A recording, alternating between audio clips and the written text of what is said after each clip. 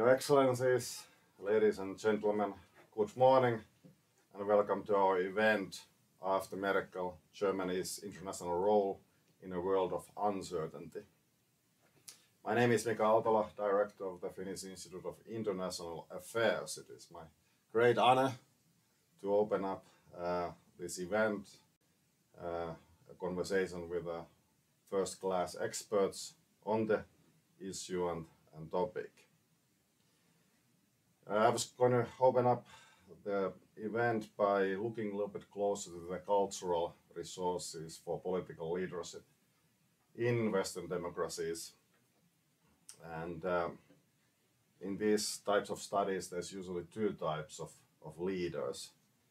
A continuum from on the one hand, of custodians of principle type of figures. They have their lofty visions for the nation and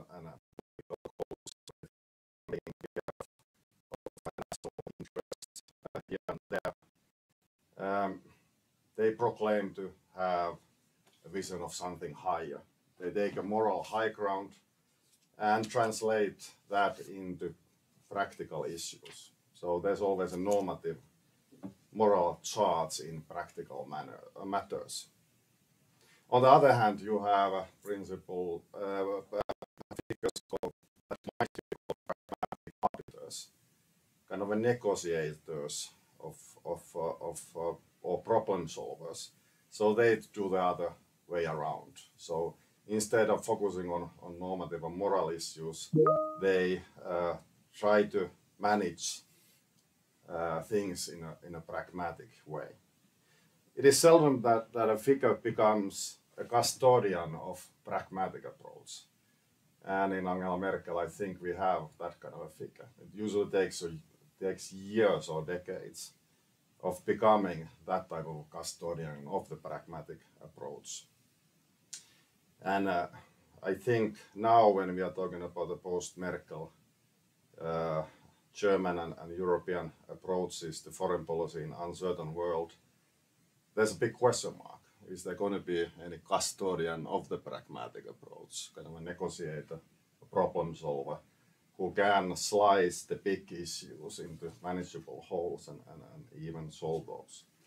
But this is my opening remarks for this conversation, and I will now yield the floor to our brilliant research fellow, Tuomas Isomarkku, who will lead the discussion further and deeper.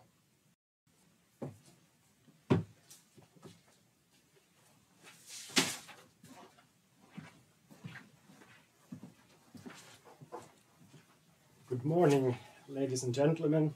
Thank you, Mika, for your opening words, and welcome to this event on Germany's international role after the September 26th elections. Many in attendance have probably followed the political developments in Germany rather closely.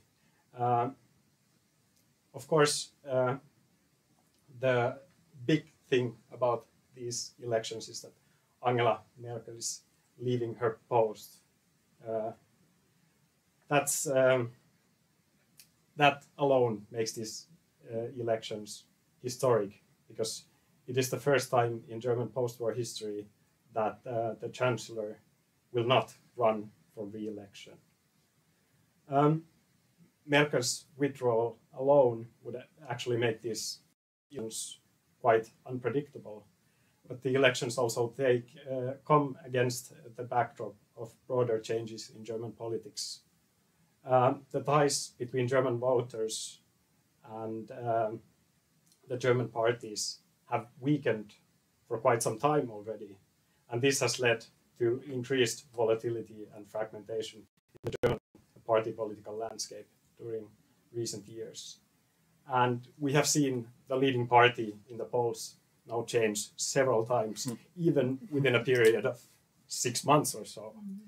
But I will let our excellent experts tell you everything about what has happened in recent months and what will await us in the years to come.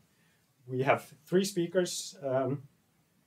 First, our guest speakers, Dr. Jana Puglierin, who is the head of the ECFR's Berlin office and also a senior policy fellow at the European Council on Foreign Relations.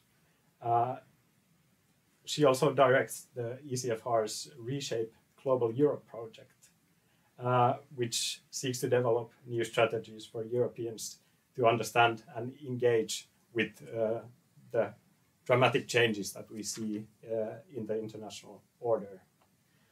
Before joining the ECFR in January 2020, she also headed the Alfred von Oppenheim Center for European Policy Studies at the German Council on Foreign Relations. And prior to this, she was an advisor on disarmament, arms control, and non-proliferation issues in the German Bundestag. And our second guest expert is Dr. Ulrike Franke, Senior Policy Fellow at the ECFR, and she leads the ECFR's Technology and European Power Initiative. And her research topics include German and European security and defense issues, the future of warfare, and the impact of new technologies on geopolitics and warfare. And to give us comments after the first two presentations is our very own, who is a leading researcher here at FIIA, focuses on the EU's foreign security policy, also German foreign security policy, the transatlantic relationship. Niklas returned to FIIA in 2009 after spending some time abroad at the RAND Corporation, at the American Institute for Contemporary German Studies, and at the Stiftung Wissenschaft und Politik in Berlin.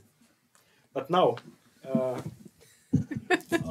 give the floor to Jana and Ulrike, and let's hope our microphone will... Thank you very much. Thank you very much, Thomas and Mika and FIIA in particular for hosting us today. It's an enormous pleasure to be here in person in Helsinki and to be able to do this together with you.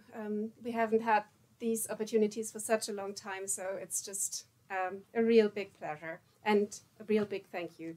And also to the audience for listening in and for taking an interest in German elections, German foreign and security policy. I think it's the most interesting election that we have seen in a decade that I can actually think of. And what we do here now today is, I think, first and foremost, glass ball reading and speculation, because looking at the polls, it's too early to tell and too close to call. Maybe I'll start with a little overview where we are and pointing out the highlights or the most significant developments. The current polls is that the death of German social democracy is greatly exaggerated. So I would say it's long-lived German social democracy. So just a little background, the SPD is now leading the polls with 25%, which is a complete turnaround because the Social Democrats have been in decline steadily for a long time. And now we see an historical comeback. Olaf Scholz, the SPD's candidate for chancellor, is clearly the most popular candidate. Maybe because the other candidates have made mistakes or are seen as weak candidates, but he is clearly leading the polls. Interestingly, the SPD campaign strategy this time is very interesting because they basically portray Olaf Scholz as Merkel in a suit, and from another party, obviously. So Olaf Scholz symbolizes everything Mika talked about in the beginning, kind of the stable anchor in Germany, continuity, reliability. And he's actually campaigning also on that ticket. He's trying to to copy Merkel, also kind of copying her famous hand gesture. So interestingly, the party as such has moved very much to the left in recent years. So Olaf Scholz was actually a bit of a surprise as a candidate because he is a very conservative force within the party, whereas the party as such has moved to the left with the election of its party leaders and with taking positions, especially, I think we come to that later, on security and defense that are really center-left positions. So this is the first interesting thing to watch, the kind of rebirth of social democracy in Germany. The second interesting phenomena looking at this campaign is the rise and fall of the Green Party. So for actually many months, think tankers like us, when we were asked what's the most likely outcome of this election, we would always say it's a black-green coalition. That was the most likely scenario. The Conservatives in the lead, but then the Greens as a real strong second force in the coalition. And actually the Greens, Annalena Baerbock, both were identified as the biggest opponent by the CDU-CSU. So in the beginning, the race seemed to be like a duel rather than a trio between Armin Laschet and Annalena Baerbock, and that had changed completely. So the Greens had a surge in the polls early on when they announced their candidate for chancellor. They were praised by German media, and they really were on the go. They had a good run.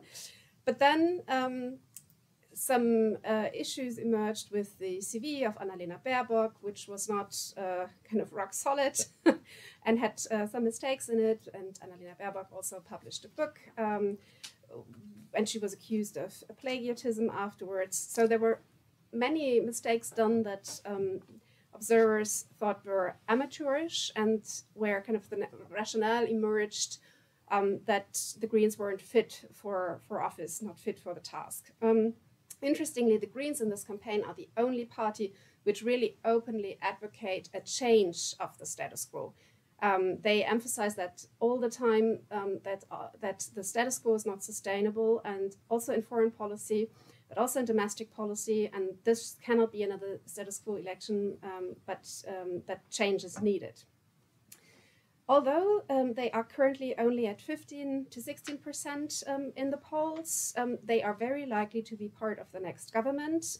There is basically no scenario, or hardly any scenario, feasible without the Greens being a junior partner in the next coalition government. And third and last trend, we see the historical low of the German conservatives, of the CDU and its sister party CSU. And if you compare this with the beginning of the COVID crisis, basically 1.5 years ago, kind of shortly after the crisis started, the CDU had a huge comeback. They were leading the polls by 40%, fantastic approval ratings for the CDU. CSU, the chancellor still is the most popular politician, but the party's approval ratings have dropped to 20%. This is an all-time low. And the candidate for chancellor of the CDU, Armin Laschet, is considered the most unpopular candidate the party ever had. That is also due to leadership struggles within the party. Basically, what we are watching is an infight in the party between the more centrist Merkelian camp and the conservative camp, who has accused Merkel and the Merkelian camp forever for moving the party too much towards the center. So Armin Laschet did not succeed in establishing himself as a credible heir, and the most credible heir for Germans nowadays seem to be Olaf Scholz. Just briefly in terms of coalitions, so we will see for the first time most likely 3 party families involved. This is a first for German policy. We will see most likely a chancellor with a very low majority, and the big question will be how stable this government will operate, how quick it will be able to take decisions, and if we won't see a lot of stalemate because mutual forces are basically neutralizing themselves. For example, just one example on EU fiscal policy, the SPD and the Greens advocate for deeper integration of the Eurozone, open for a fiscal union, whereas the Liberals are completely opposed. If the Liberals then get the finance ministry, we will see 2 trends that basically are contrary to each other, and we'll see how that plays out. The two likely scenarios, most likely scenarios today, as I said, too close to call, too early to tell, is a Jamaica coalition with the SPD, with the CDU in the lead. So Ami Laschet as chancellor. Jamaica would mean CDU, CSU, the Greens, and the FDP, or the so-called traffic light coalition with a chancellor, Olaf Scholz, the SPD in the lead, and again the Greens and the FDP. And there are other possibilities. The most controversial option would be a red-red-green government, which would include the very left, radical left party in Germany, which observers mostly say will be unlikely because of their foreign policy positions, but it's still it's in the numbers, it's possible. However, I assume that the FDP in particular, but also the Greens, will be kingmakers and will have a very strong hand, especially if they are the ones who decide whether we will see a chancellor, Scholz or Laschet. They have a lot bargaining chips in their hands then. And I'll leave the rest to Ulrike. Thank you so much, Jana, and a wonderful good morning also from me. And thanks so much for having us here. It is indeed a true pleasure to be here in person. So Jana already gave a brilliant overview of the situation. As you can see, it is complicated. Like her, I have the pleasure of following the twists and turns of this election campaign. And I think she has shown quite nicely that there are a lot of things we don't know. Who will win, first of all, which coalition it will be, who will be chancellor. But at the same time, there are in fact also a lot of things that we do know. And the reason for that is that these parties that run for government or for election, of course, publish election programs. And so that's what I want to focus on, and specifically the security, so the foreign and defense policy elements in these election programs. So we have the 4 parties, or 6 parties really, because the CDU, CSU is actually 2 parties combined, but let's take them as one. And these five parties have published 5 programs. These 5 programs together are almost 1,000 pages long, so it's a really thick book. And I'm not going to try to kind of give you an overview of that, but there are sections on foreign and defense policy, and these taken together are some 90 pages long, so a bit more digestible, and I've read those, and I thought that rather than going through them, every party, every point, I picked certain issues and points that are crucial for Germany, for Germany's foreign policy, and kind of Germany in Europe and Germany's impact in international relations and as one of the important players in the European Union. Maybe just very briefly before I do that, I think it's important to note first that even though in this election campaign we had quite an important focus on the candidates. I mean, Jana pointed out that some of the candidates aren't even that representative of the parties. The candidates here, when it comes to foreign and security policy, I would argue, aren't actually that different in the sense that the candidates don't necessarily have such different positions.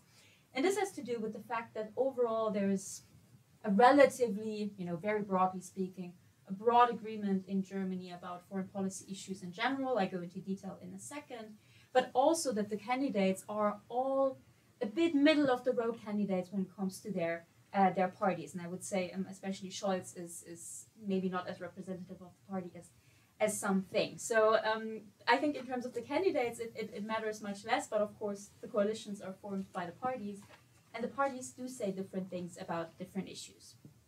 So let me dive in, and I wanted to start with the relationship of Germany and Europe to the United States, so the transatlantic relations. I think the first thing to note when you read the party programs is that transatlantic relations aren't in danger. I would say that there's an agreement by all the major parties, and by this I mean everyone but the Linke Party, which is the extreme left, and the AfD, which is the extreme right, that are kind of the outsiders here.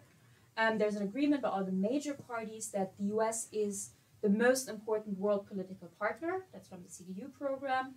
And that the transatlantic partnership remains a central pillar of German foreign policy. That's from the Greens. However, there is, of course, unsurprisingly, a growing realization that, the transatlantic partnership needs to be renewed. The SPD speaks of a new beginning that is needed. On that, I, however, have to say that, there are not the most concrete proposals here. There's a focus on democratic values, and we need to work together with the US on democratic values and the like.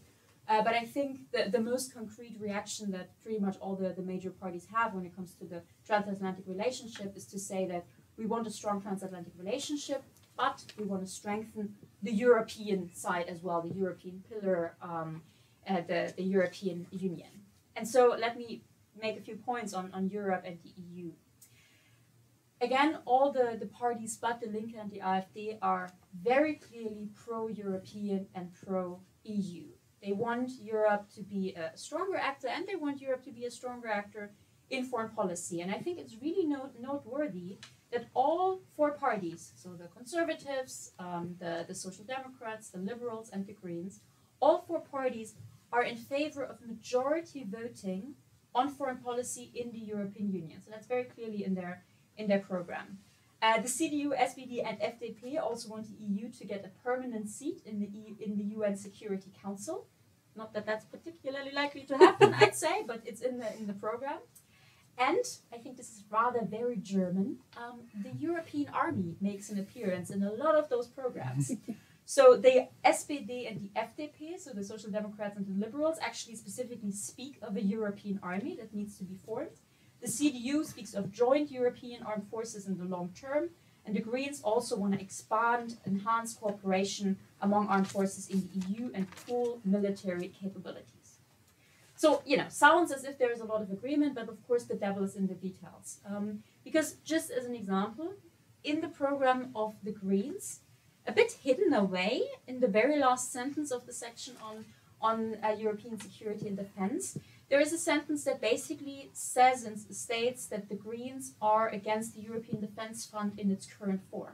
So the European Union has created the European Defence Fund, the first time that the European Union is actually investing in military capabilities. And the Greens believe that this is basically civilian European money that is being repurposed for military purposes, and they say that the EU shouldn't be allowed to do this. That I think is quite important. And there's also, I would say, a quite different understanding between the parties on how the EU as a whole should function in the future, like what the approach should be.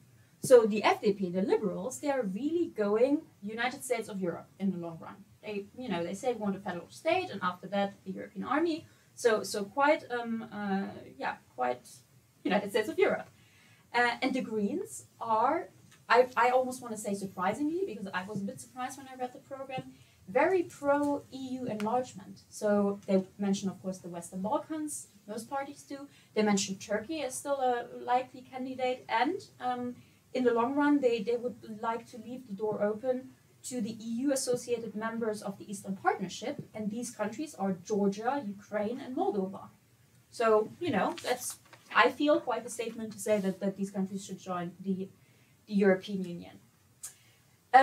I will end in a second with the parties, how the parties see the contribution of Germany to its own and Europe's security and defense, but let me maybe very briefly give you also an overview of the kind of planned relations with other players, and I'm sure that Jana may have to add something on that, but I started with the US, right? But of course there's also Russia and China, so let's have a quick look at what the parties say on this. On China. I mean, I would say that in Germany and also in the election programs, there is a recognition, an overall recognition that we have entered an era of systemic rivalry. I mean, systemic rivalry between US and China at first, but also, if you like, the West with China. So rhetorically, all four parties position themselves as it's quite critical to China. I thought it was actually really interesting that most of the four major parties even use the exact same line about China being a competitor, a partner, and a systemic rival, which is this formulation that you may recognize from like NATO, and the US also uses a similar formulation. So this is all in there. That being said, you know, glass ball, I would say that a CDU-led government, or the CDU, is a bit more likely to continue to some extent the kind of current middle course when it comes to China. There is a kind of rethinking, but still, while others, and especially the Greens and the FDP, are much more focused on human rights issues and are much more likely to call out China and also Russia on human rights violations. So in the FDP program, they mention Hong Kong, they mention Taiwan in quite some detail. The Greens call Taiwan a country in the election program, which I thought was an interesting kind of little signal. But I think there is a bit of a position fight when it comes to China with regard to the parties, but also in all of Germany. And there are different players involved. You know, the industry has spoken up. There's definitely, you know, there's something in the air that says we need to rethink our relationship with China. But quite honestly, I'm not entirely sure where this is going to go and how important this is going to be. On Russia, briefly, just to reiterate on Russia in particular, but also on other things, the Linke and the AfD are enormous outliers. So the Linke wants to leave NATO and they want to create a security community with Russia, and the AfD as well. So here, this is really quite outside the German consensus. The other parties, not so much. All the other parties say they want to keep the Russian sanctions or even strengthen them if necessary. Nord Stream 2 isn't mentioned by everyone. So the Greens want to stop it. The FDP wants a moratorium. The AfD wants to say that the completion is essential, but all the others don't mention it. And I think all the others are rather happy that Nord Stream 2, in a way, has been pushed aside with the deal between the US and Germany recently. But on Russia, again, I think this kind of harder, maybe more muscular, I don't know, human rights focus that we see particularly among the Greens and the FDP could play a role. But since, you know, these parties are not going to lead the government and will be in coalitions, the coalitions is likely to weaken this approach.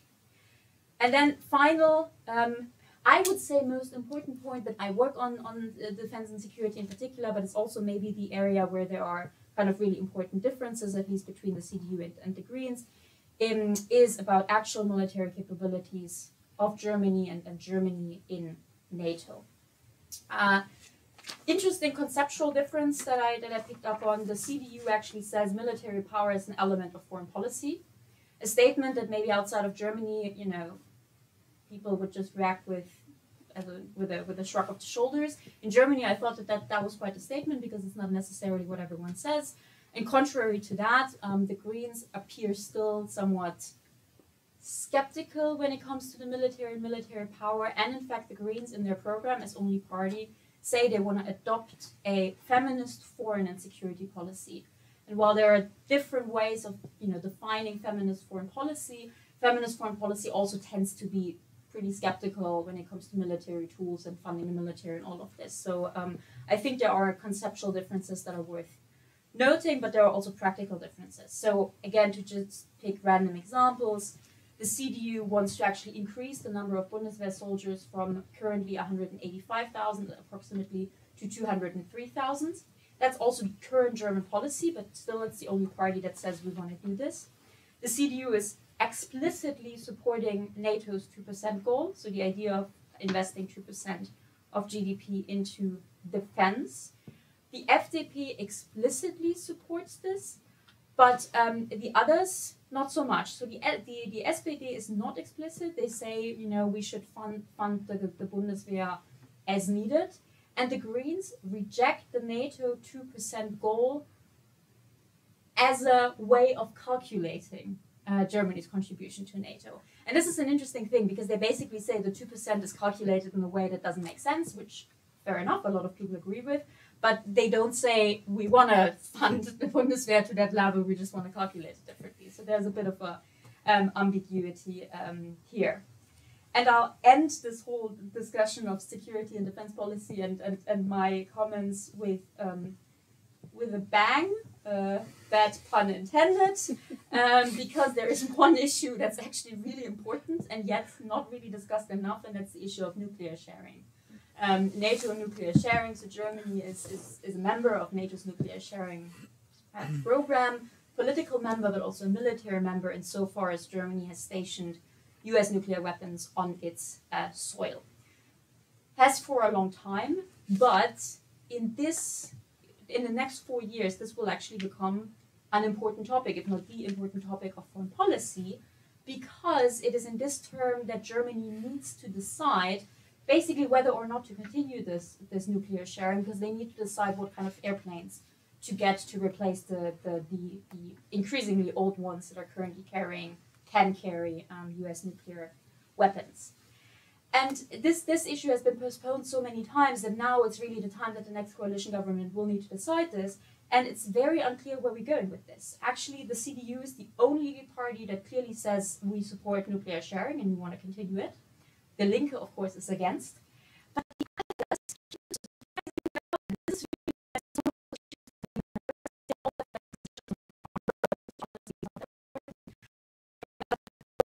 a strong position on nuclear sharing. So they all say abolishing nuclear weapons. Fair enough. I think everyone has that. But they don't necessarily say, you know, what they're going to do on the specific issue. So I think this is where coalitions may really matter. If the CDU is in government, Germany is, I would say, likely to continue the nuclear sharing program. If the CDU isn't in government and it's anyone else, especially if it is this really left-leaning red, green, red, or green, red, red coalition, Germany may actually leave nuclear sharing, I want to say, almost by accident. And that seems to be a pretty big deal to me. So yeah, final word on the coalitions. There are many options. I think the most different in terms of all these foreign policy and especially the defense policy points that I mentioned just now would be either you have a CDU-led government or you have something green, red, red, red, green, red, the most left-wing options, although I think this is still pretty unlikely. But yeah, I think a government that doesn't include the CDU, so that is most likely SPD-led, may actually change the foreign policy approach of Germany to several issues to some extent. I mean, you know, we don't do like extreme going from one point to the other in Germany, but there is some change in the air on some issues that I think are noteworthy. And so I'll stop here. I've already taken too long, but maybe Jana has to add something on that. Thomas, can I just add before we go into the discussion and I think before we make it a bit more lively? So maybe a footnote on the nuclear sharing arrangement. That goes back to what I said about the shift to the left within the SPD. So the two party leaders, Saskia Esken and Walter Borjans, have openly advocated for leaving the nuclear sharing arrangement. They have supported a push by Rolf Mützenich, very influential in the SPD.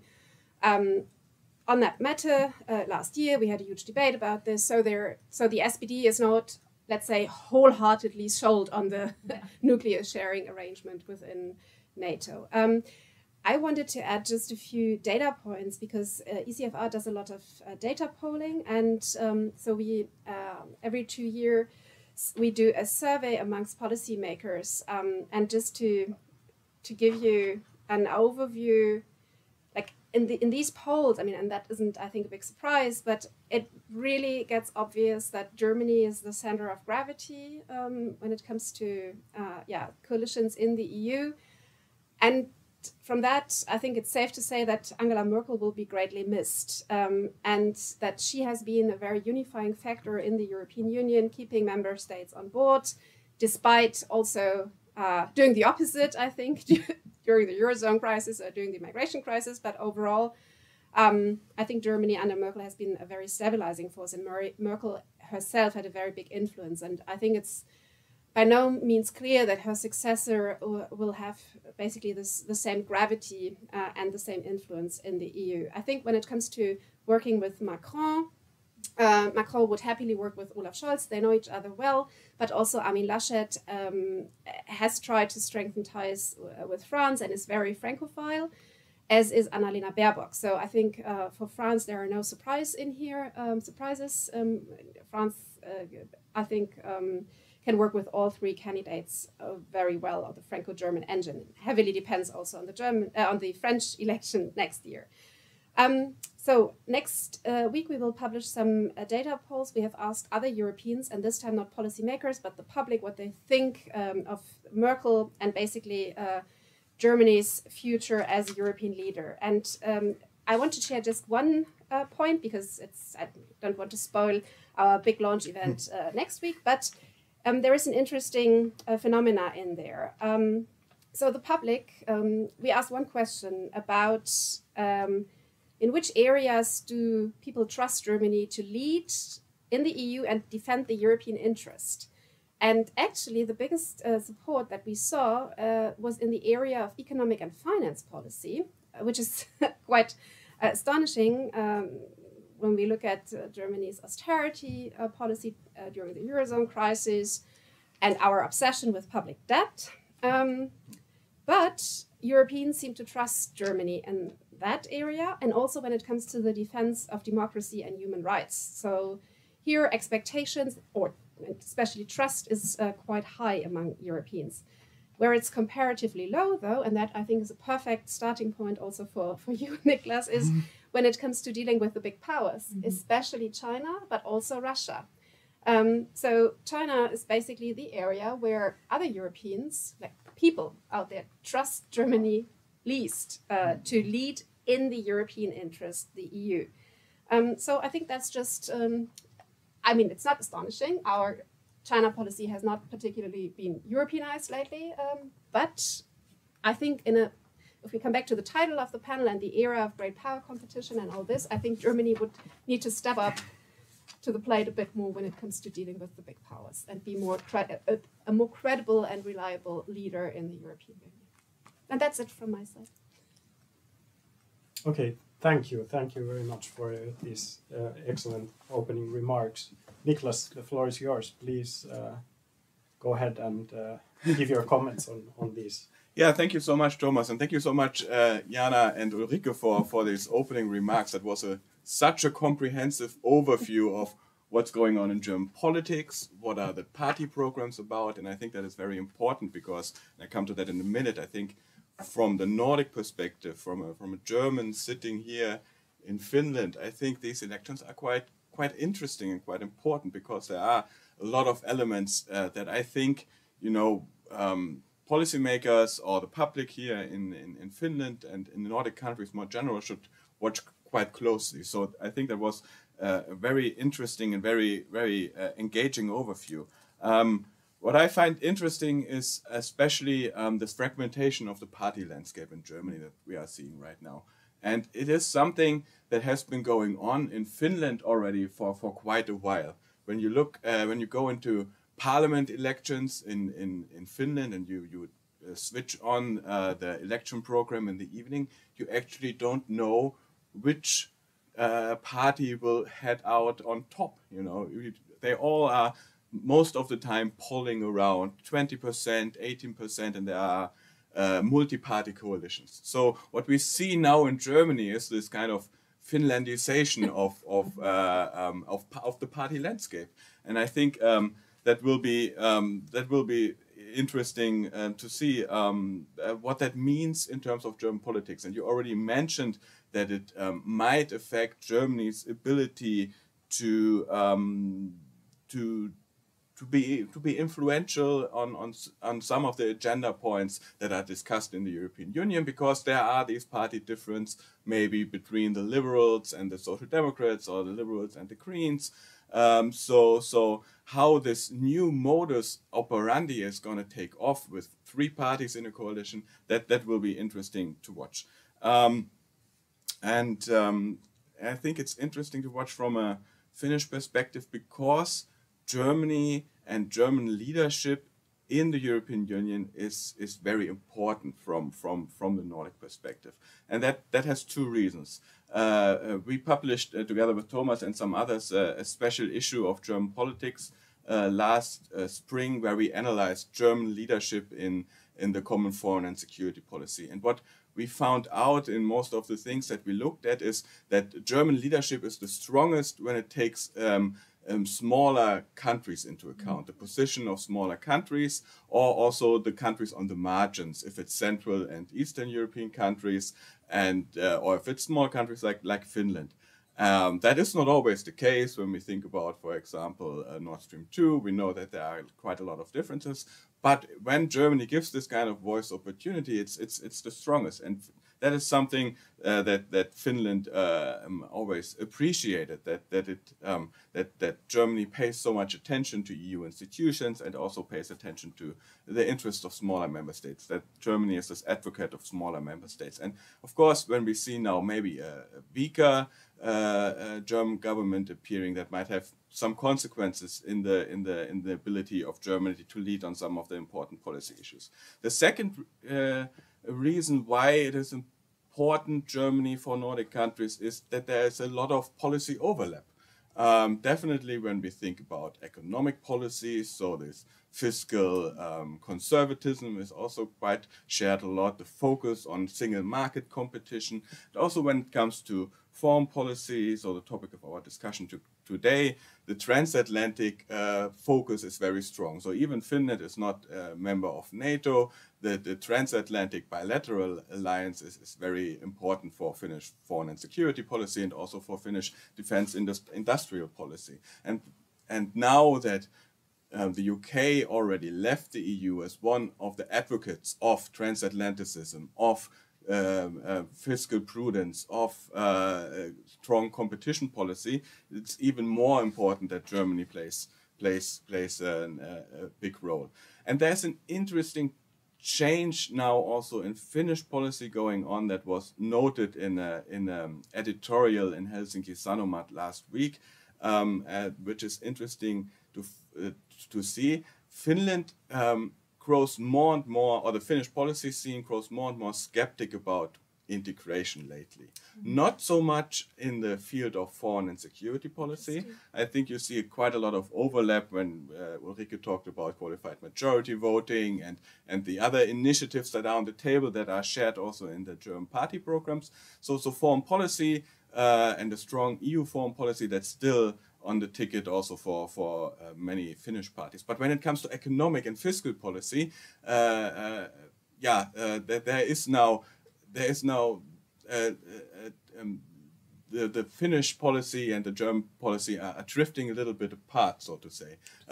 You saw Germany going quite strongly ahead with the next generation EU budget together with France. That was certainly a sign to be willing to step up also financially on the EU side. And here, this financial package actually had some difficulties passing the Finnish parliament, which would of course have been like a huge catastrophe if it wouldn't have been the case, if the small Finnish parliament in comparison to other countries would have stopped the overall EU rescue package. So you can see there is this drift. While Germany is willing maybe to take more European action on many of these economic issues, Finland is getting more and more conservative, looks more and more inward, has a lot of debates internally, a strong Eurosceptic party. So how this relationship will develop will be interesting to see.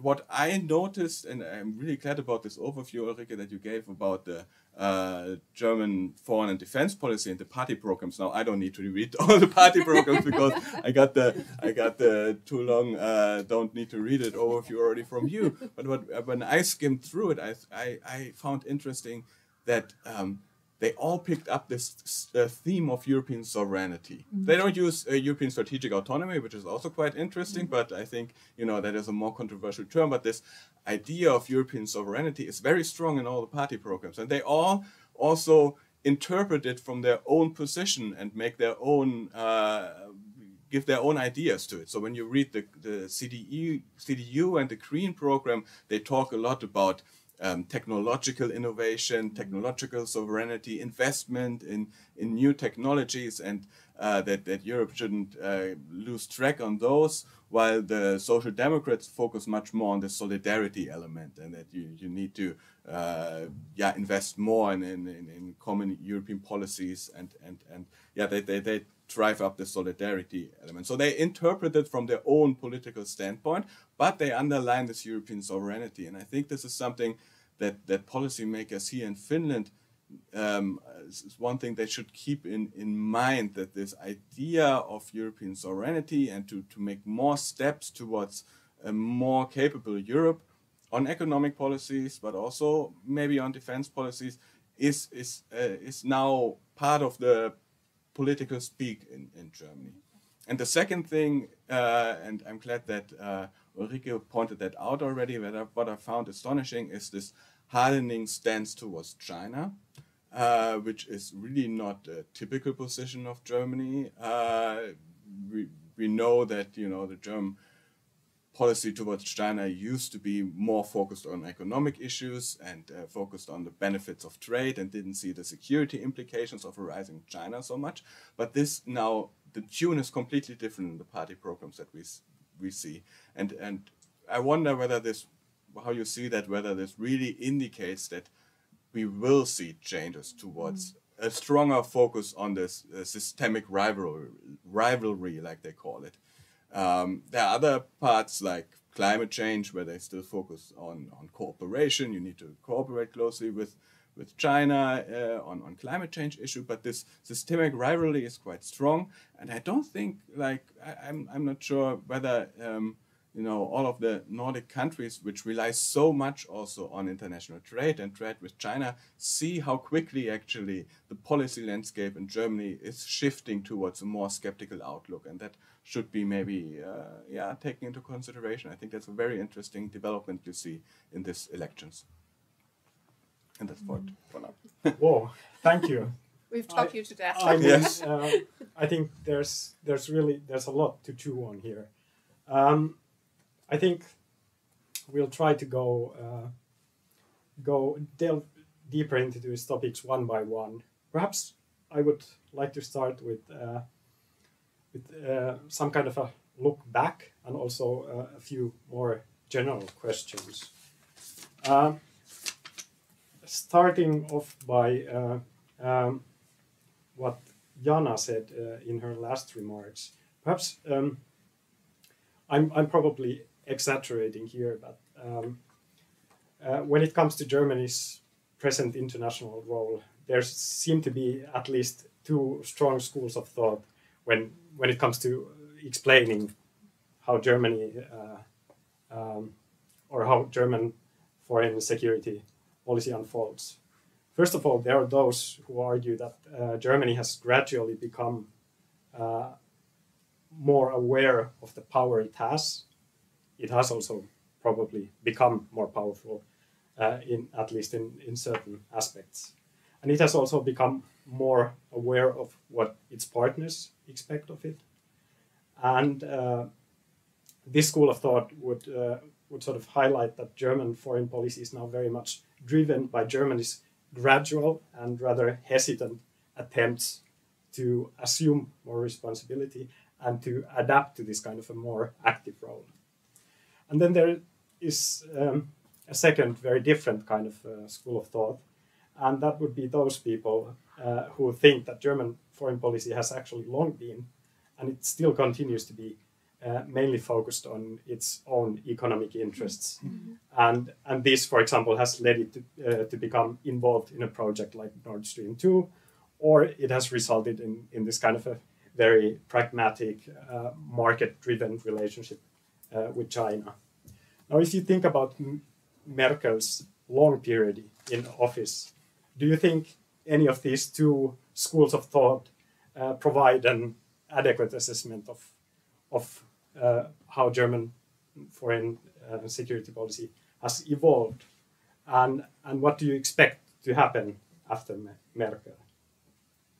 And then another question that I would like to add here is, you, Jana, already said that probably most EU member states are going to miss Merkel very much.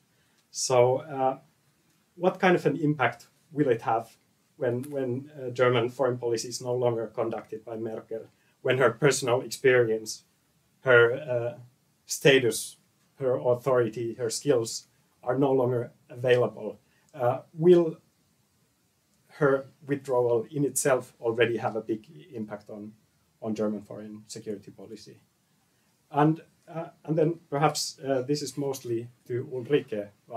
I know these are big questions here, but foreign policy has so far not been talked about very much in the electoral campaigns, which is not surprising. It tends not to be talked much.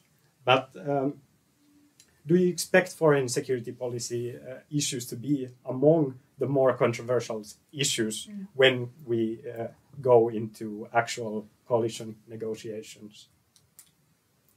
I would leave you with these enormous questions. So maybe I just start with kind of your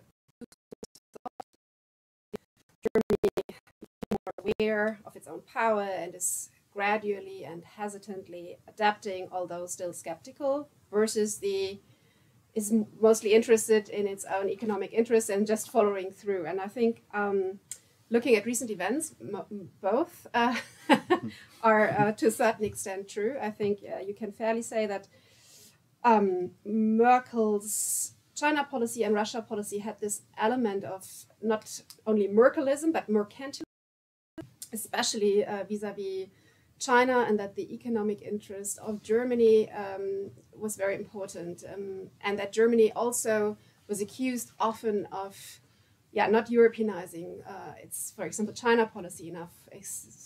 Just one example: when Germany, during the German Council presidency, insisted on pushing or trying to push through the investment agreement with China at the very last minute, before the Biden administration came in, before really consulting with them, which led to several accusations on Twitter by the incoming Biden administration. So I think there is something to it, but just I think the overwhelming perception is just how more powerful Germany has become.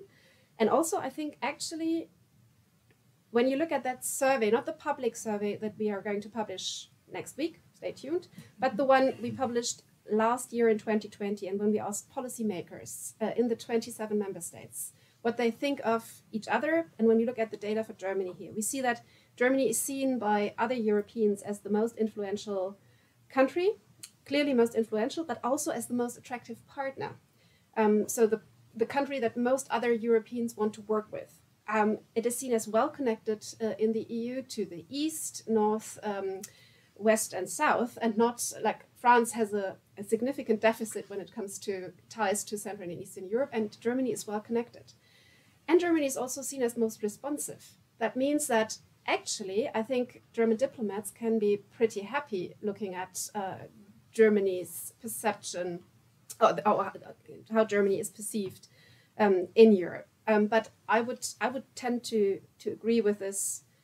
Germans became more aware, but are still very hesitant when it comes to using that leadership role. And just for next week, one of our key findings is also that the Germans don't basically trust themselves to lead the European Union in the European interest. They trust themselves less than other Europeans trust Germany. This is, I think, also very interesting. Just on the impact of Merkel's exit, I think it will be really enormous because Germany has been an integrating force, and she has been looking for solutions that included all 27, even if that took long negotiations and many compromises. And even if you would argue that we had also maybe compromised too far when you look at the rule of law discussion and the EU budget and the recovery fund. But it was always the focus on the EU 27. And so I think the problem is that there is no immediate heir. So Emmanuel Macron will certainly try to lead the European Union, but he has, I think, not enough followers. I think Mr. Draghi in Italy will try to play a more significant role, as does the Spanish Prime Minister. But I think it's all of them are less influential than Merkel was. And I think we see kind of a leadership void now immediately emerging. And it's not really clear how this gap will be filled, and if this focus on the kind of small member states will continue. And so I mean, the good news here is that every candidate is a committed pro-European. Laschet, Scholz and Baerbock they all emphasize that the EU is super important to them, and that is maybe the good news. And for foreign policy, I leave that to Ulrike.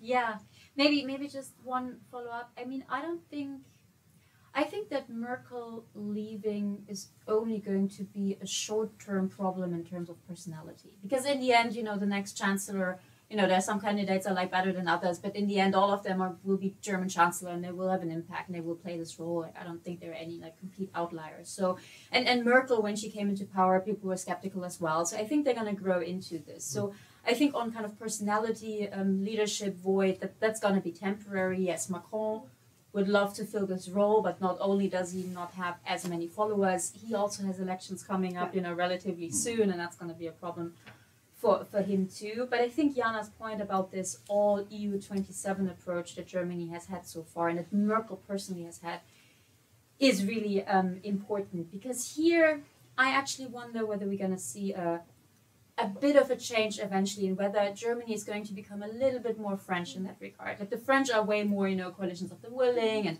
avant-garde, and whoever wants to work with us, we work with them, and all the others, you know, your fault, we'll do it on our own.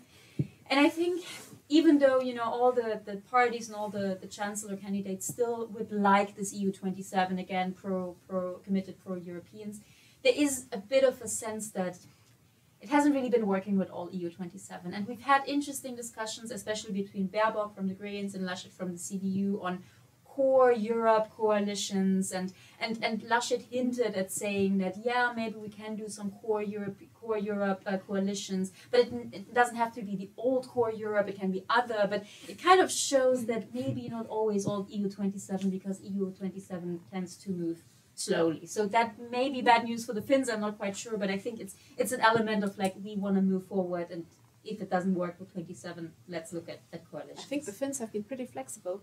Sure. But I think, you know, smaller member states in general appreciated the fact that, you know, they were clearly being heard, but if it slows down everything, that's tricky too.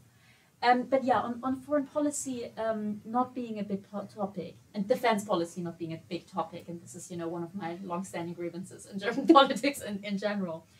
That being said, I mean, we did have, it's interesting, I think the very first triel, so the very first TV discussion between the three candidates was actually the one organized by, I think, the Munich Security Conference on foreign and defense policy.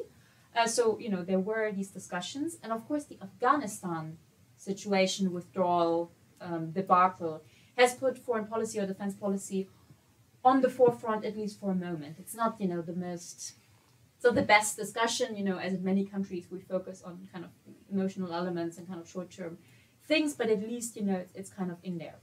But your question basically is, could foreign policy, could defense policy be one of those things that actually make coalition building really tricky? Because what always happens, so we have the election, then we start thinking about coalitions, and these coalitions will have to write a coalition agreement. And these actually really matter. They're very specific. They say we want to do this, this, and this, and you know, throughout the term, the parties say, but in the coalition agreement we said this, so this really matters, and this takes a long time. And this is, by the way, how the last coalition discussions of the Jamaica coalition didn't turn out to work, because they couldn't agree on this. So will foreign policy and defense policy be a big topic in there? I think the conceptual issues that I pointed out, like, you know, green feminist foreign policy and CDU saying, you know, military power matters and all of this, I don't think that this will matter, because no one forces you to put this in the coalition agreement, right? You don't have to put your kind of worldview in the coalition agreement. What you need to put in there is like, we're gonna do X and we're not gonna do Y. And I would say there are two things that may be important enough in foreign and defense policy that they may actually be like real topics for, potential division and in the coalition agreement. And the first, again, depending on who works with whom, may be the question of stronger and stronger European export controls for arms exports. This is a topic that the Greens have pushed. I think the SPD is in favor of this. The CDU basically says our export controls are strong enough, we don't need stronger ones. And if, for example, the Greens and the CDU comes in coalition, that may be a foreign policy topic that may actually play a role. And the other big one is the one I mentioned on nuclear sharing, because even though, as I said, in the election programs, a number of parties just left this open, in the coalition agreement, I mean, at one point they will need to take a decision. This is really one of those things where time is running out. So yeah, if it's a left-wing coalition, they may actually put in there that they end nuclear sharing. I don't actually know. Like, this is where my glass bowl fails. And if it's a CDU-led coalition, that's going to be an interesting discussion. So this is the one.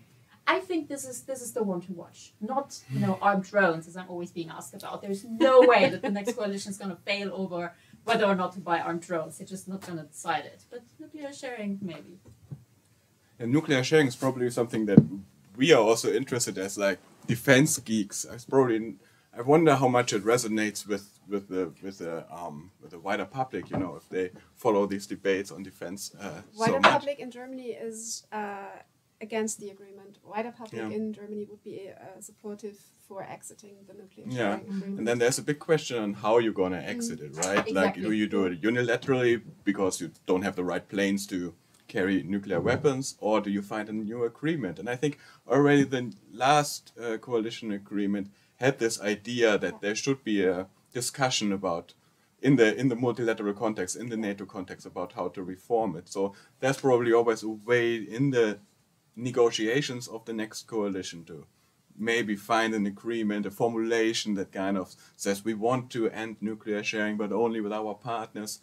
But that would be the good news, right? Yeah. I mean, the thing is, I think you basically have three possible options here. Either you just continue it. It's a possibility. Just say, whatever, it's going to be too much hassle, we buy these planes and be done with it. That's almost the easiest solution. The hardest solution, I guess, will be the let's renegotiate. Because as experts know, nuclear sharing as it works at the moment doesn't really make a lot of sense militarily speaking. Like, we have these weapons we all agree are probably never going to use because, again, militarily it doesn't make sense. So there is a real question of, should we really be buying planes that cost millions and billions to be able to deliver weapons that we can't imagine a scenario we're ever going to need to do so? But renegotiating is going to be really difficult because this is then a NATO topic. It's a topic with the transatlantic relationship, the US relationship. But that's actually Central and Eastern Europe. Oh, Also. Central and Eastern Europe, certainly. So this is going to be a real big deal. But this is kind of what probably should be done. But then is option 3, and that's the one I actually worry about, which is you just kind of stumble out of nuclear sharing because you can't quite decide to buy a new airplane, and at one point your own airplanes don't fly anymore, and someone one day wakes up and says, well, we're not actually a member of nuclear sharing anymore because we can't deliver those weapons. And I would assume that the US wouldn't be happy about this. I would assume that maybe the Eastern Europeans would then be like, well, if you don't want to be part of this, maybe we can. I don't know, but this is the kind of option where the kind of muddling through leads to the worst possible situation, in my view. And the discussion is also oh, sorry, Thomas, you're chairing, but we're kind of taken away. Sorry. If you still have something to add. Footnote, because I think foreign policy matters in one concrete aspect when it comes to the possibility to form a coalition with a radical left, because it fails only. It would fail only because of foreign and security policy. Yeah. So domestic policy, they would find a perfect agreement, but the SPD and the Greens would have problems to form a coalition with a party that says, let's basically exit NATO and end all military missions, even those within the NATO format. Kind of, they don't distinguish between military interventions and kind of. Can I ask a question here? Do you see that as a possibility, actually, that there might be this red-green coalition, or do you think it's now brought into the discourse to kind of have this Red Scare campaign, this Rote Socken-Kampagne by the CDU? Is there, especially on the side of the Greens, I guess, which tends to look more towards the middle now and wants to portray a responsible foreign policy, they might be hesitant, especially the leadership of the Greens, to form such a coalition? So this is, of course, source for a lot of speculation right now. I would personally say it's not very likely. I don't see it. I see it as a bargaining chip for the SPD vis-a-vis negotiations with the FDP in particular, to show them, look, we have another opportunity. And if you kind of walk out of the negotiations again, like you did with the Jamaica coalition, we just go kind of with the left party. Right. I cannot imagine a scenario that this green leadership would join a coalition, also when it comes to relationship with Russia, view on China, the NATO transatlantic alliance thing, and the European thing. They are not very fond of the EU as it is, the left party. But there are a lot of people who are really worried about this, and it's in the numbers, it's a possibility. And in theory, the left shouldn't be able to join such a coalition exactly because of foreign and security policy, and not just because they don't like NATO, but they literally have a line, and this is relatively rare. The Linke has literally a line in their party election program that says we will not join a government that supports and carries out combat operations abroad, and they literally mean stationing troops on NATO's eastern flank, Afghanistan of course, but even training missions. It really is quite extensive. A government that supports militarization, which in the view of the left party is basically just more money for defense in general. So they literally have a line of we will not join such a government. So until honestly, they join. if they join, I'll be the first one to just kind of keep mentioning it. They said otherwise. So now we are here circling around the transatlantic relationship. So let me just throw in a couple of questions with regard to that topic, which I know is quite close to your heart as well, something you have been following rather closely. So Trump's period in office was a rather turbulent period for all EU member states, but it was particularly dramatic for Germany, perhaps, because Germany seemed to be Trump's favorite European scapegoat. Do you think that Trump's period in office has caused fundamental or permanent damage to US-German relations, or is that now all in the past with the Biden administration?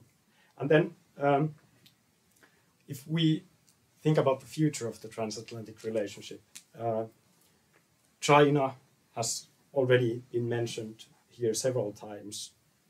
Will the future of US-German relations actually depend very much on how Germany positions itself vis-a-vis China? How important will that be for the future of the transatlantic relationship?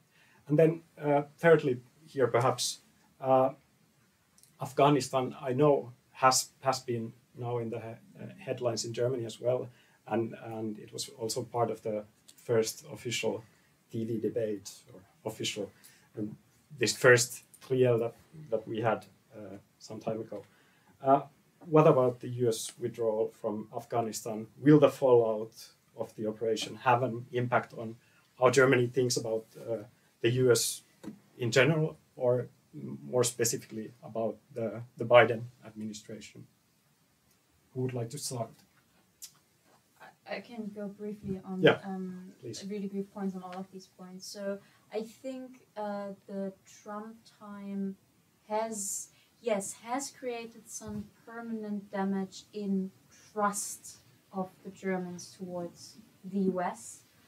But if I may allow myself that comment, I think that may actually be a good thing insofar as it may have created a slightly more realistic view of the US and Germany. Because I think that there was that at least German, the kind of political realm, I want to say almost bought up too much this, the US as this benign power in the world, policemen providing security to Europeans, etc., etc., and this couldn't go on forever and isn't exactly realistic. And so maybe, the shock of Trump has brought home the point to Germans that, well, actually, yes, the US is the most important partner. It's clearly the most important security partner. All of this is still true, and they are still a reliable ally in NATO and all of that. I'm absolutely not questioning this, but that, this element of maybe we need to take care of ourselves a little bit more, I think that remains and has actually been shown again with the Afghanistan actions by Biden, and that may eventually actually be a good thing. On the positioning towards China and whether that influences the German-US relationship, and actually I think it's the same question for all of Europe, right? Will Europe's positioning towards China influence, change, or determine the transatlantic relationship? It's interesting because on the one hand I would say, yes, this is the elephant in the room. This is like the one important topic that the US really wants Germany and Europe to position itself on. But there is a question of like, what's the alternative if, you know, Germany and Europe basically continues this kind of middle road and doesn't really want to side with the US and just does, you know, bits and pieces here and there. Do we think that the US is gonna, I don't know, stop the transatlantic relationship? I mean, Europe is still such an important partner that I think there's a bit of a danger that we overplay this, because I can't quite see, you know, the transatlantic relationship really breaking over the China issue either. But, you know, I could definitely be wrong on that. And then very briefly on the fallout regarding Afghanistan, or from Afghanistan. I want to say no, it doesn't have the biggest impact. I mean, right now, all of a sudden we discuss, you know, German defense capabilities, European defense capabilities. There's this, from my point of view, slightly weird narrative that Afghanistan was this test case for European strategic sovereignty or European capabilities. But overall, I mean, the Europeans wanted to withdraw as well. Sure, the withdrawal wasn't done greatly, and there wasn't enough coordination between the allies. But I think eventually this will be forgotten and won't play this enormous role. But maybe Jana disagrees. So on the transatlantic trust in Germany. So after the election of Joe Biden, I think in every single conversation I had, people brought up the 2024 scenario. So I think there is every willingness to work as closely as possible with the Biden administration. And there was, of course, a big sigh of relief in Berlin. But then in the January, and Biden had sent shockwaves through Germany. Also, when like the America watchers look a bit closer at the future of the Republican Party, so the scenario to have another Republican president and then kind of the transformation of the Republican Party to become basically Trump's party, all this has created not skepticism so much vis-a-vis the Biden administration, but more the political system. And actually coming back to our polling again, not the one, an old one, we did last year in November, we saw that even after the election of Joe Biden, and we saw this again in April, European publics were, and also the Germans, but not as an outlier, were actually skeptical. There was relief and appreciation of the comeback of the United States as a leader, but still skepticism. And I think Germany is no exception here. However, if you go very much into the nuances, for example, in the defense ministry, people are much more positive about the transatlantic relationship still, and they have been during the Trump administration, because the relationship of the German defense ministry and the Pentagon have been really good also during the Trump years. So if you talk to actually defense officials, and not only because they always say we cannot imagine defending Europe without the United States, but really because of good working relations, there is more trust. And when you, then in other ministries, it has also to do with party affiliation. So I think the CDU I would consider still the most kind of the party with the biggest transatlantic commitment. Other parties like the Greens or also the SPD being more open or free when it comes to talking about strategic autonomy already early on. I mean, now it's gone mainstream, as you said, Niklas. I think this is exactly right. On Afghanistan, I think the biggest impact for Germany would be that the military interventions of the future. I think the main takeaway from German officials and the public is we did Afghanistan forever. It's a failed mission. The Americans have done the Iraq War and everything that came afterwards. This was a huge mess. Other Europeans, not us Germans, because we were wise enough to abstain, did Libya, a huge catastrophe. So what I fear, actually, personally, not because I'm a big fan of military interventions, but because I think they will remain necessary, is that we see increasing intervention fatigue in Germany, increasing skepticism how the hell this could be a good idea if everything we tried recently was just a failure. And also, what I wish would be a reflection on this approach of training and equipping partners, because that's what we actually do in Mali. And I think the next big debate we will have in Germany is about the Sahel, our engagement there, our strategy there, and maybe that's also, I think, very interesting for Finland. And briefly on China, so I think Merkel and Macron have been very pleased to see the outcome of the NATO communique in June and to not make China too much of a topic. So I think they still try to walk, when it comes to foreign or security and defense policy, this thin line of not portraying China too much as only basically an adversary. And so we Germans don't see China as a military threat. And I mean, there are also other voices in Germany, but that was something that I think was interesting to see, that the Germans were willing to agree to a certain wording, but that everybody was pleased that it was not too much about China, and that, yeah, the balance, the China threat and the Russia threat in the NATO communique was, or that NATO got it right from a German perspective. Yeah, this NATO communique is actually an interesting point, because you probably also saw the Biden administration making a step towards Europe in terms of how they formulated it, and taking into account some of the European reservations towards greater competition with China. So I would agree with both of you that this might not be like, there might not be a transatlantic fallout from the great power competition just because there are different policy opinions, and that they might have different positions, but I do worry whether Europe is sleepwalking into this great power competition without taking the right consequences from it. Because yes, the problem might not be that there are policy differences, but the problem might be that just the US steps up the great power competition game so much that the EU or Europe is suddenly in the position where they have to choose.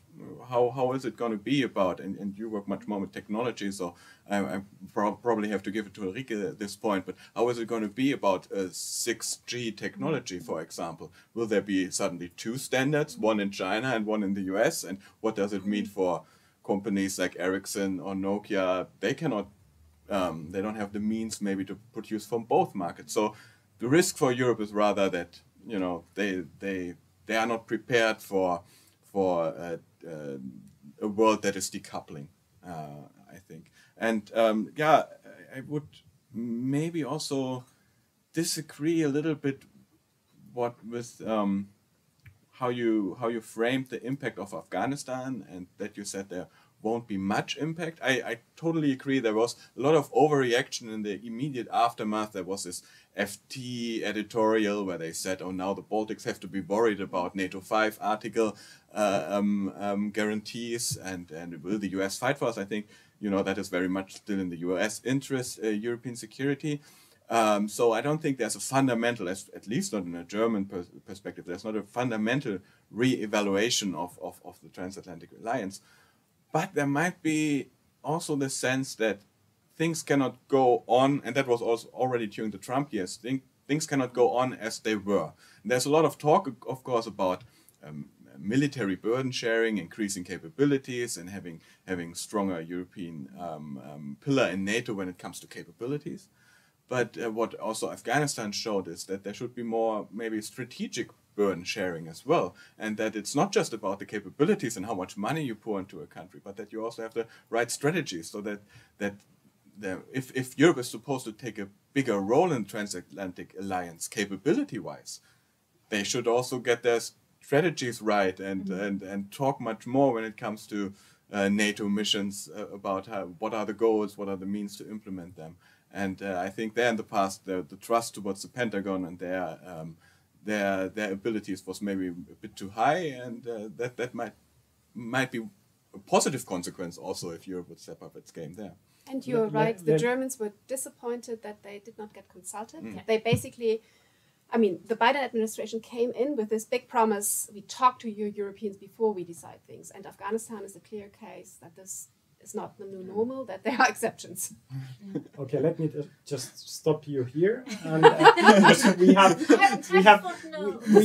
have 10 minutes left, and there are still 2 topics that I would like us to cover. I wouldn't like to group them together, but I think I'm forced to. That's Russia and the EU. And Very perhaps we'll just unlikely. perhaps we'll just do some kind of a pick and choose. So I'll put forward a couple of questions that I would like you to address, and you'll just choose which you would like to comment on.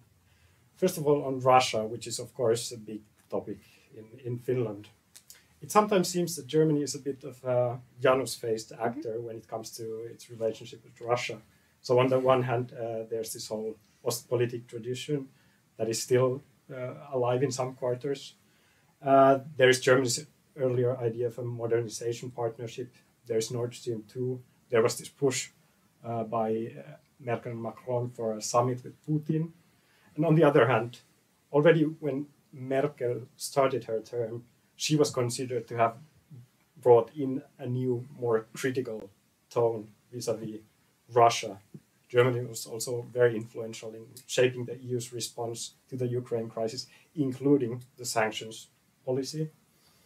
And Germany was the country where Alexei Navalny was treated and where his poisoning was also confirmed, which led to rather harsh reactions from German politicians.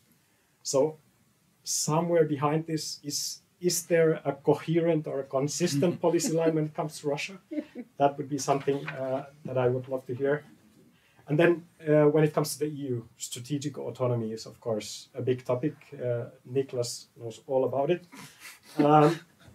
Again, this is an area where we have had somewhat mixed messages from Germany. So Merkel talked about how Europeans need to take their fate into their own hands.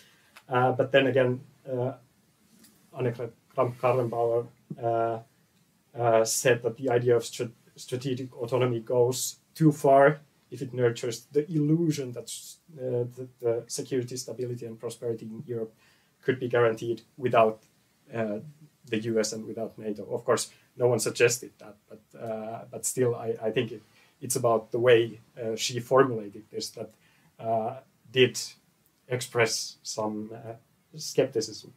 So how does Germany stand on that?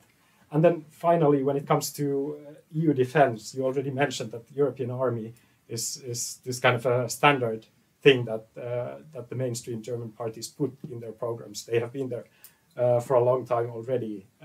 What does Germany actually want from EU when it comes to security and defense?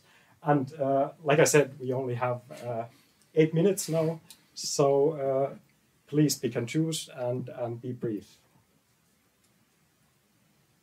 Should I maybe start and we do the Please. opposite direction? Yeah. Probably you expect me to talk about European strategic autonomy. No, you can. Okay, I can choose. Okay, sorry. So on Russia, I think you're right that there's a lot of incoherence in some of the German policy positions, and you outlined that quite well. I think part of the reason why you see different approaches of Germany is that they try to be this balancing factor in EU politics, and that this is their way also to play a leadership role within the EU. So they try to avoid to go all the way the Baltic or Central European line, where they are strongly calling out Russian actions and go stronger into sanctions and call off Nord Stream 2 and go into that direction. On the other hand, they also don't go the way France appears to go in some way, which thinks like, okay, this Eastern European issue is not actually an issue because we have the nuclear umbrella and Russia won't do anything bad, so we should rather focus on other problems and force dialogue. And seek dialogue with Russia. So I think they are trying to follow this balanced line in European policies and have been quite efficient in doing that, I would say. I don't think it would be wise for Germany, well, they would not listen to me now, the next government, but now do a strong turn in either or the direction, either the hawkish direction or the dovish direction, but moderate these different issues and focus on dialogue where it is possible, but which is anyways going on, but when it's necessary to enforce international law and show also European interests. Reverse order, so that means. All right.